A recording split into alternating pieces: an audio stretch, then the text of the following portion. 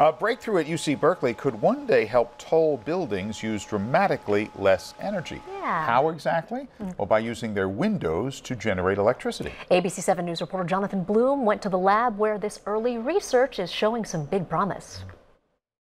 In this bag sits a tiny sample of a material with huge potential. At a lower temperature, they are transparent. Basically, they are transparent window.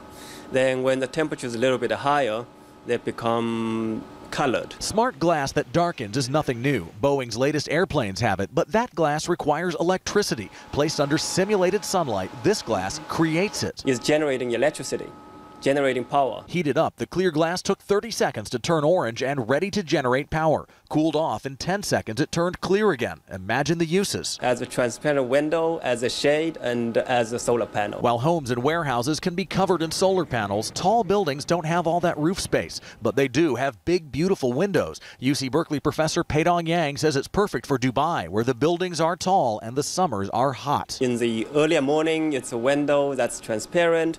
Then in the afternoon, when the temperature is a little bit higher, they become shade, automatically become a shade, meantime collecting electricity out of the solar irradiation. One reason the material could be so attractive for building is it's pretty easy to make. In fact, the team was able to whip some of it up right here in this lab while we watched. I'd like to show you how we can make this thin film. The process looks a lot like making computer chips, spreading a thin layer of liquid semiconductor across a flat surface. Professor Yang's team is already working to make different colors and get the material to start changing at a lower temperature. And there's one other factor. The energy conversion efficiency is about 7%. Today's commercial panels are about 20%. But if smart tinted windows also reduce the need for air conditioning, he says anything above 10% efficiency could start to make a lot of sense. At UC Berkeley, Jonathan Bloom, ABC 7 News.